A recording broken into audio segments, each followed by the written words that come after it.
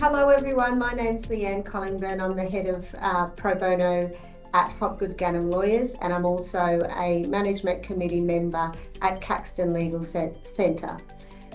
Welcome everyone to our 2022 Justice in Focus Water Stories series, which is co-hosted by HopgoodGanim Lawyers and Caxton Legal Centre, and in recognition of Australian Water Association's National Water Week. I'll shortly introduce you to our guest that we have with us today, but before I do, I want to acknowledge that I'm on Turrbal and Yagara land here in Meanjin, Brisbane. I want to pay my respect to their elders past and present and extend that respect to any First Nations people who are listening to this recording. In acknowledging country, I would also like to acknowledge the image and the painting behind me, which is by Yaegl artist Francis Bell Parker. The painting was commissioned by HopgoodGanim Lawyers as a visual representation of our three pro bono priority areas of working with First Nations communities, mitigating the impact of environmental disasters and reducing domestic and family violence. And we thought it was a really fitting image and backdrop for this series.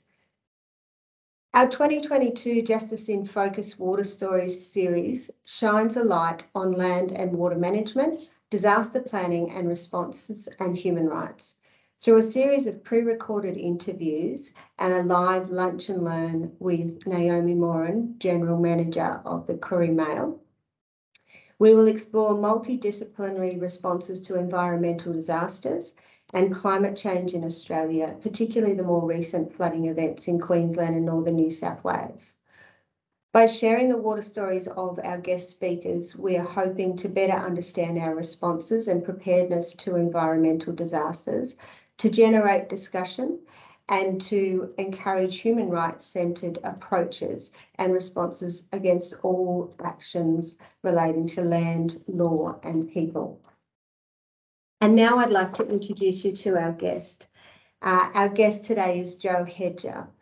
Joe leads Deloitte's Indigenous Services Group focused on working with clients and First Nations communities to solve complex problems. He is a proud Bundjalung and Yorta Yorta man and is highly respected for bringing the latest trends in strategy, technology, innovation to empower clients and First Nations communities to be future fit in an increasing complex, disrupted and competitive market. Joe also leads Deloitte's growing work on First Nations procurement, climate and sustainability, and is a recognised thought leader in this space. He also contributes to innovation, thought-provoking issues on national and global importance to inspire new conversations and disruptive thinking.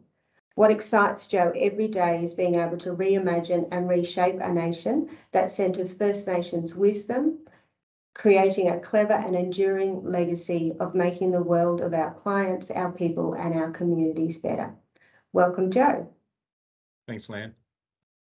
Now, to start our series and our Water Stories event, we've asked our guests to choose an image of a water resource that resonates with them or that they're connected to. So, Joe, I'm going to start off by asking you about the image behind you. So it's the Clarence River in Grafton and on Bundjalung country. It's a picture I've taken from my most recent time up on country, and the reason why it has meaning for me is one, that river's it's a source of livelihood for our communities, and that river runs all the way through Grafton, all the way to my community, which is Bundjalung. And that's where I have my family ties and cultural and community links too. But it's a beautiful river. It's one of the great river systems across the country. Certainly impacted numerous times by flooding, but it's a river. It's a picture that has a lot of meaning for me, as I'm sure it does for a lot of people who live in those communities surrounded by that river. Thanks, Joe. I'm so glad you chose that river. That river is very close and dear to me, having grown up in Yamba in New South Wales. And in Yaegl language, it's Barimba, and it's actually Francis The artist for our artwork is actually from that community, so I'm sure she's really glad you've chosen that image as well. So thank you. Joe, to start off, and you've already kind of hinted at it and given a little bit of information about your connections to community, but to start, I guess the journey of your water story and sharing your water story with us as part of this series, would you first share a little bit more detail about your connection to the Northern Rivers community in New South Wales? Sure. So as I mentioned, my family come from a very tiny Aboriginal community called Bundjalung, and tracing back numerous generations, always had a very proud, strong, ongoing connection to that country. And as I mentioned earlier, rivers, water systems, they're an integral part of our way of life. It's where we hunt, it's where we practice our culture, it's where we tell stories, it's how we maintain a close relationship to our history and our ongoing culture and story. That also comes with, I guess, both a good story, but there's also a lot of stories that are starting to emerge, particularly around just some of the history of massacres that occurred and their relationship to those waters, and particularly where a lot of our community members were subjected to some horrific acts over history, involving people drowning in those rivers. And there's a story which I won't reveal, and maybe people might want to look into it, but there is a story that gets told about the Clarence River and Grafton and its relationship to a lot of those historical incidents. But to bring it back to a positive story, it's the connection to the community is for me is one of immense pride, recognizing that the Bundjalung Nation stretches quite large across the whole of the North Coast and the Northern Rivers region. And in many ways, we're all connected through different relationships.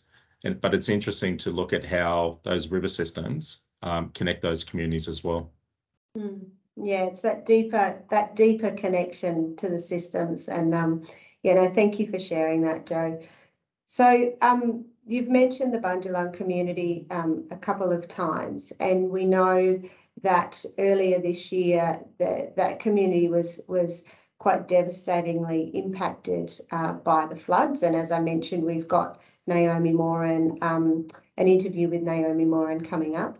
But the first flood, I guess, impacted the community on the 28th. Excuse me. The first flood impacted the community on the 28th of February this year. And I call it the first flood because very soon after, a second flood followed on the 30th of March. So the impact was felt for that community around the Northern Rivers twice, and quite devastatingly.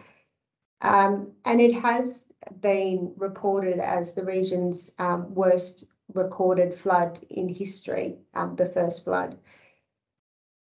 We first connected on social media following your call out, I guess, on that platform to try to rally up a little bit of support and to I guess identify what was going on in those communities to your networks. And I just wondered if you could talk about a little bit about that. But then secondly, you actually then went on country back home to help with that immediate recovery. And I just wondered if you could share a little bit about your experience with that as well. Sure. And it was I think it was Naomi's post, or it might have been some footage from NITV where Naomi was on she was on a boat, just a small dinghy as the flood started to surround Lismore, and just the I guess just the impact I saw what the floods was having on her at the time, but also just this immense determination to want to do something to help community, particularly with the rescue, the recovery efforts. And she said something, I think she said something along the lines of, if it happens to one of us, it happens to all of us. And that really stuck with me. I was sitting at home in Canberra just watching the floods starting to hit Lismore, in a very devastating way, and watching Naomi, dealing with the floods, putting a call out, and I just felt compelled to find a way to be useful and to help out. And once the water started to recede, and I remember just grabbing everything I could and just packing the car, packing a trailer, and going up there, not knowing, if you're able to get into the community, not knowing what state the community was going to be in, not knowing, where you're going to stay, but just feeling absolutely compelled to be there for community, to be able to help community, because for many people, we've lived with floods, and particularly up in the Northern Rivers region, where floods are not something that are uncommon, but there was just something about this flood that made me have a lot more concern about the community, and just feeling that sense of, needing to do something, which a lot of people did. Certainly it just wasn't me, but there was a lot of people in the community and other parts of the country that just felt the need to go up there and help. But it was really Naomi's call out on NITV, and thinking that, I've got two options. I can sit at home and watch what goes on, or you can actually just jump in a car and get up there and find a way to help. Yeah, yeah. And when you got there on country and on the ground, but as long as it's, you're okay to talk about it, what did you see, and what, in terms of the community, the impact and also the mobilisation? The one thing you noticed pretty quickly was the extraordinary impact this had on the community. Just watching people in this incredibly shocked state of mind. It was like some catastrophic event, bomb had just hit Lismore, and the people were just facing and dealing with the immediate aftermath of that. I've never seen anything like that before. At the same time, you started to see the emergence of this extraordinary resilience start to take shape, and people starting to mobilise, support one another. As I got down to the Koori Mail, there was just this little tent that they'd set up just to start managing, donations coming in. Nothing of a grand scale, just something really small. And it was incredibly remarkable just to see community starting to work. And what you also noticed was that there wasn't much or anything that resembled government stepping in at the time, and everything was being community led. It was being community driven. So against the backdrop of what was just a unimaginable state of events and impacts and aftermath, it was the thing that really got me was the leadership, the extraordinary effort by community to respond, to stand things up, and to start to mobilise the right type of assistance for those who had lost property, lost life, and don't know what their next day would look like. And I think the New South Wales flood inquiry, which was released in July this year, actually acknowledged that community mobilisation and leadership, and in futures made recommendations for government to support that in some way, to enable that community-led decisions and responses to really kind of mobilise, and which is wonderful. Something that you also did in terms of, because you kept, because I was following quite closely your updates as you're on the ground there in Lismore, and something that I think you did also particularly well during that time was really challenge your audience which, you know, being in a large corporate organisation is you do have that sphere of influence with corporates and others, to really challenge them in terms of what it means to support First Nations communities, and, you know, what it means to embrace reconciliation and acknowledging country and things like that. So could you just tell us a little bit about what you did in that space during that time?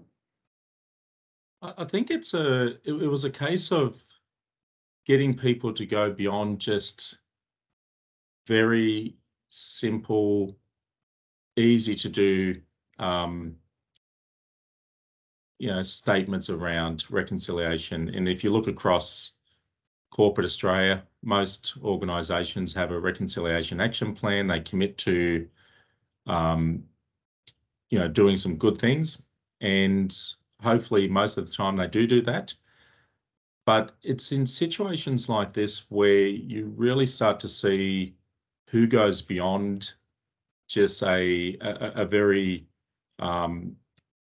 simple statement of acknowledging country, of committing to reconciliation and to doing good things for the community, to those who actually get involved and those who respond when that support is needed most. And I certainly challenge my own organisation at Deloitte. We weren't immune from that accountability, because, like other Big Four organisations, we have a reconciliation action plan. Everyone acknowledges country at events. So the challenge for me was, for me to take back even to my own organisation was, you can't acknowledge country and not acknowledge what was happening in Lismore and the surrounding communities that had just been impacted by some of the most devastating natural disaster events ever to occur in this country. And you can't stand behind a reconciliation action plan and not stand behind these communities that need that support more than ever. And it's not to place criticism on those organisations, but it's to encourage them to stand up, and it's encouraging them to find a way to contribute for communities that need it the most. Because many of your listeners watching this will know that for that region, that Northern Rivers region, is one of the most disadvantaged parts of the country, not just New South Wales. It has such entrenched disadvantage even before the floods.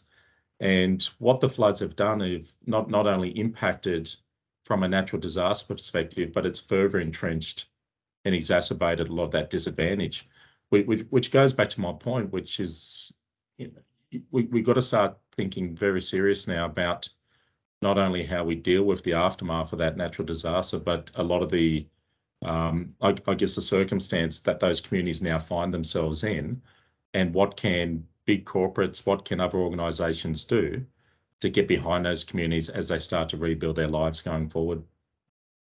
Yeah, and I think that's so important to really challenge in times, well, at all times, to be honest, but particularly in times like we saw earlier in the year and ongoing for that community, to challenge the symbolic nature of having a reconciliation action plan, which is great, but to focus on the tangible and real actions that corporates and even individuals can take to actually step up to support these communities.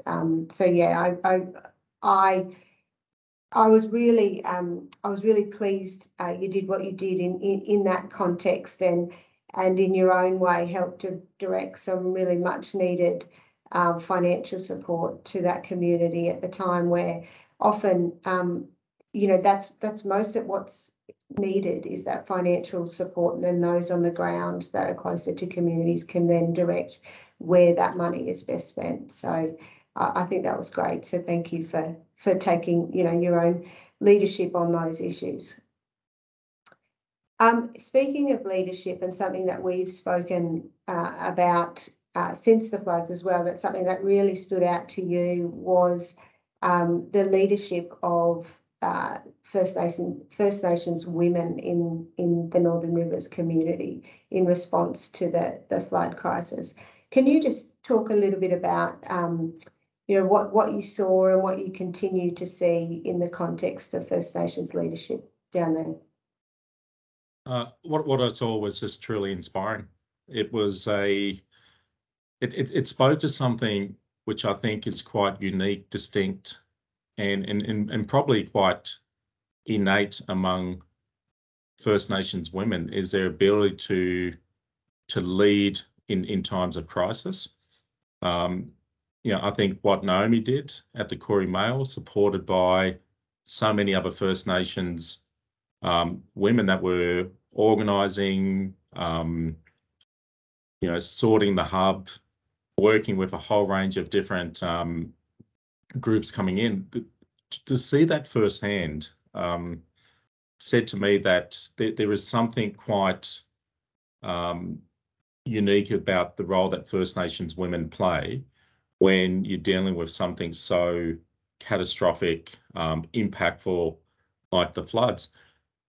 And that story should not be underestimated, because I think it also talks to where a lot of the, I guess, focus needs to be going forward, particularly when we think about the you know, the future imminent threat of floods that are going to impact the Northern Rivers region, and what role does community play, but particularly those First Nations women play as part of that. You know, the countless hours, the heavy lifting, the, you know, the sorting of donated goods as they're coming into the Koori Mail hub, the logistics, the, you know, dealing with some real idiots that would come in from time to time, and how they handled that conflict with just a level of measure and calmness that, you know, us blokes would probably struggle to do. What they did, and what I observed, and how they continued that for well over 6 months, like that's a beautiful story that needs to be told. And I know that there's been you know, accolades for the Koori Mail. I know that the Koori Mail raised a lot of money. I know that there's other organisations that played a really great role, particularly led by other First Nations women. I just think it would be a real shame not to capture that story, and it'd be a real shame for those First Nations women that put in so much to not have their story told and to be celebrated, because that in itself was such a beautiful highlight to come out of such devastation.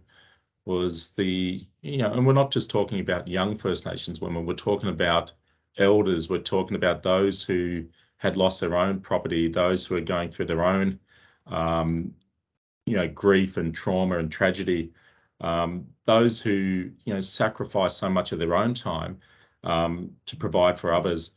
And these were First Nations women not only providing for our communities, but it was also for the broader community up there. And I just think, you know, when you think about everything our people have been through and what we've endured over the last 200 plus years, to have First Nations women who step up and still provide and still support the broader community, and still do it in a way that that displays this extraordinary leadership, calmness, resolve, commitment, and determination. Yeah, I just applaud those women. I really think we, particularly First Nations men, have a lot to learn from them.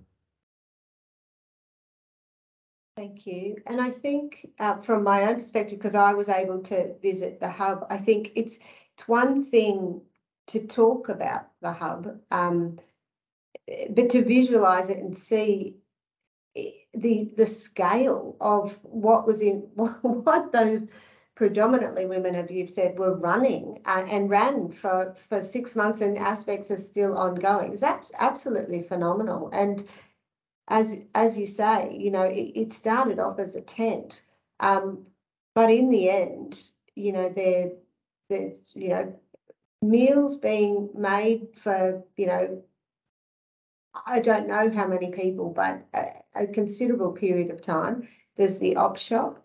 There was, I think, the Koori Coles, as it was named, which was where I visited, which was, you know, any any supplies that you could, possibly need to get you through that time. And as you said, not just available to the First Nations community there, but anyone impacted by the floods in Lismore. And then the op shop as well, with all the clothes and other goods that were donated, and plus a mental health support as well, and other aspects of support. So the scale was just incredible, and from nothing, basically. So I agree with you, Joe. I mean, that leadership and the way the community and the First Nations leaders, female leaders in that space, were able to mobilise and maintain that support for such a long period of time is absolutely incredible, and is very worthy of celebration. And we're very excited to be speaking with Naomi.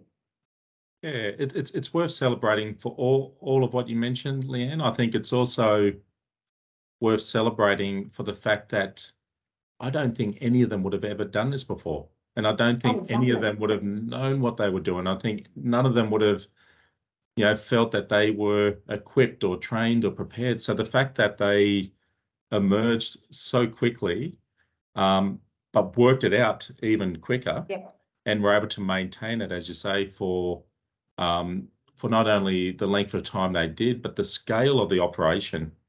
I was there when the Prime Minister turned up. I was there when the Governor General turned up, and they were just blown away. They were blown away by the sheer scale, operation, the leadership involved, and to not only celebrate First Nations women leading that, but to also think about how quick they were able to adapt and innovate so quickly. That's truly remarkable. No, I agree. Looking forward now, and I've just seen on the news that parts of central New South Wales are being impacted by floods. We're doing this interview in September, and we're looking at potentially another La Nina, another very wet summer for many communities along the eastern coast.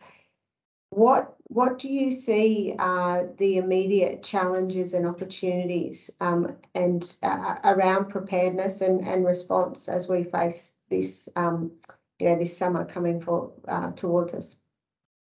I think the challenges are immense, Leanne. I think one big challenge, particularly for the Northern Rivers region, is what have we learned from the last floods? What do we know has worked well and worked well, and what would we do different? And I don't know if we're having enough of that conversation at the moment, because at the same time, there are other priority issues, still trying to find places for those who are being displaced to have a roof over their head, for those who are still struggling to come to terms with the extraordinary trauma they've gone through. And to think that in the space of a few more months, we could be seeing further floods, I do worry. I worry whether we're coming to terms with the imminent threat that's on our doorstep. As you mentioned last week, the Bureau of Meteorology confirmed that we're in our third La Nina weather pattern event. We're already seeing, as you say, out in central West New South Wales, the impact that's having. We already know that for a lot of those communities in the Northern Rivers region, even in central West New South Wales, those areas are fully saturated. So even with the smallest amount of rain coming in, there's nowhere for that water to go, and it rises very quickly, and we have flash flooding. So there is a lot of work that needs to happen at the community level to make sure communities properly prepared, that they're resourced so they can own their own preparation, response, and recovery to those floods. We heard today about the changes that the government have made, particularly at the federal level, creating a new agency that hopefully provides better coordination between federal government and state government. And there's obviously a lot of work that needs to happen around, the long-term adaptation and resilience efforts that need to go into this, because I think we've just got to come to terms with the fact that what we're seeing play out is not unprecedented anymore. This is unfortunately what we're having to now face as a nation. It's something which we're going to have to address at a community level in terms of getting them better prepared so that they can deal with and lead their own responses to floods. At the same time, we need to see better coordination from government and investment in thinking about how to get behind those community efforts, but also around the long-term implications. But I think there's, I said this to a number of my colleagues at the time of when the floods occurred, is that, we can look at this from two perspectives, particularly for the Northern Rivers region, and say, well, that's just the way it's going to be. And we're just going to have to deal with it or relocate the community or, whatever type of, solution that addresses those immediate problems. Or you've got another opportunity to look at, this is probably the worst natural disaster that hit the Northern Rivers region. We know the impact it's had on property, on livelihood. Well, why don't we turn our mind to thinking about how can you turn that whole area into the most sustainably designed and built communities going forward? So that when we think about the future of our communities and we think about what we want those to look like, why can't they be the most sustainably designed and built communities in Australia and become an exemplar for other communities that are going to have to grapple with the same challenges?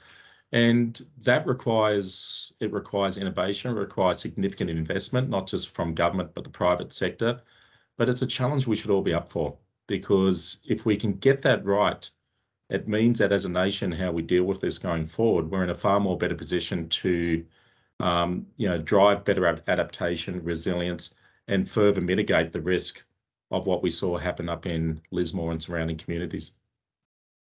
Yeah, and I think, look, I agree with all that, Joe, and I think as well, this is, we're talking about floods. This is a water stories seminar, but, obviously that Northern Rivers community, the communities around the Clarence River and a lot of communities on the East Coast and West Coast of Australia were impacted by the Black Summer bushfires as well, and also impacted by drought. And so in the broader context of environmental disasters, it would be great to move to a space where we can see flooding as an asset, and to help us combat future environmental disasters that are drought and are fire, and we can use the communities that are impacted by floods in a really positive way, as opposed to, responding to crisis as a result of flood.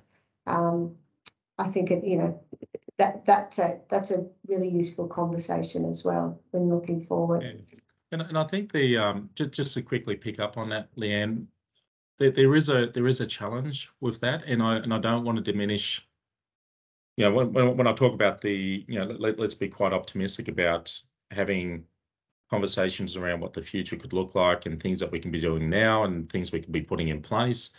But I don't want to diminish the circumstance a lot of these communities in the Northern Rivers region still face, because as I mentioned, it's easy for me to talk about, what a sustainably built community could look like, when on the other hand, you've got families who for the last 6 months haven't had a place to be able to, live. And I'm acutely aware of that. So I think there's also another challenge around, it's easy to talk about, how we sustainably build communities or how we reload communities, but there's also a cultural attachment and history and connection many communities have to place. So just being mindful of the sensitivities and some of the, I guess, circumstances a lot of families, a lot of communities still face going forward. I think the challenge is how we bring those conversations together, without trying to get too far ahead of ourselves, when so many of those people in those communities are still left behind?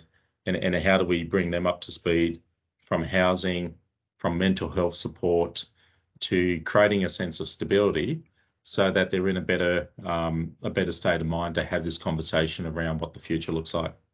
Yeah, moving beyond what they're still in, which is crisis. Yeah. Joe, that's probably a good point to hand back over to you for any final key messages you wanted to share with our audience. And really appreciate the opportunity you've given me, Leanne. I think, you know, my story is only one of many stories. I was quite privileged to be able to do what I was able to do and have the support of Deloitte to be able to do that. And my contribution is in no way, you know, anywhere near the contribution that those who are living in these communities experience, and what they had to do day in, day out, and wake up and see those waters at their doorstep. And I just want to applaud them for their leadership and also just their immense bravery to do all that work. And you know, and I take my hat off to them. I think the call out I'd have to those, you know, watching this, you know, this conversation is there's a lot that you can still be doing now to help prepare those communities for what's to come. So when we think about the Northern Rivers region of New South Wales, when we think about Central West New South Wales, when we think about Southeast Queensland, there's a lot that we can be doing now, particularly when we think of a lot of the challenges that those individuals and families had to go through just to, you know, get access to flood recovery, support, to be able to put claims on insurance, to dealing with a whole range of different service providers just to be able to get food and shelter and other support for their families. We can be doing a lot now to actually make that process easier, whether it's sitting down, you know, as a community legal centre, or for your pro bono efforts to support those communities and those individuals, you know, get digital copies of all their key documents so they don't have to wait till the floods and find out that they don't have the documents to be able to be eligible for government support. It's making sure that insurance, if they've got insurance, is up to date, and making sure that we can get digital copies of all that information. And doing a lot of that prep work now, and looking at where we can, you know, maybe get behind a Corey Mail and start to donate money as part of not the recovery effort, but starting to stockpile all the right things that we know we needed as part of the recovery. But we can be doing that now. We can be helping those communities have the money to be able to access those things in advance. So my challenge to those on the call is don't wait for the floods, because once you wait for the floods, it's too late, and it's chaos. But if we can start to engage with those community leaders now, the Corey Mail is a great organisation to deal with. You're going to have Naomi that you'll hear from. Let's find ways to get ahead of the floods, support community now, and think about what might be some of those very simple but very impactful practical efforts that we can support community with. But aside from that, Leanne, my real call out here is to seriously acknowledge the role that First Nations women play and who will continue to play. That needs to be celebrated. I think just recognising the impact floods have not only on us physically, but also what it means for our connection to country. And when we see our waterways that are the lifeblood of our communities and our culture and our way of life being seriously impacted, that has an impact on us in many ways. But the great thing about First Nations people, the great thing about Aboriginal people from all parts of the country, but particularly up in the Northern Rivers region, is that we are incredibly innovative, and we want to be part of that solution going forward. So, you know, look to us for those solutions, talk to us about what those solutions could look like for community, and let's be part of that journey of, you know, shaping a different type of future for both those communities, but also the nation as a whole. Excellent opportunities for us all to engage with them, Joe. Thank you so much for joining us today. It's been so lovely to talk to you again. And for sharing, your water story as it is for National Water Week. I encourage anyone who's dialed in and is listening to this series to connect with Joe. You'll probably get bombarded, Joe, so apologies for that. But to really, because you do challenge people, particularly in the corporate sphere, to think and do things differently, which is in the face of this crisis, but in the context of First Nations issues more generally. So again, thank you on behalf of HopgoodGanim Lawyers and Caxton Legal Centre. Thank you for joining us, and encourage anyone listening to engage with our other interviews as part of this Justice in Focus Water Story series for 2022. Thank you. Thanks, Joe. Thanks, Leanne.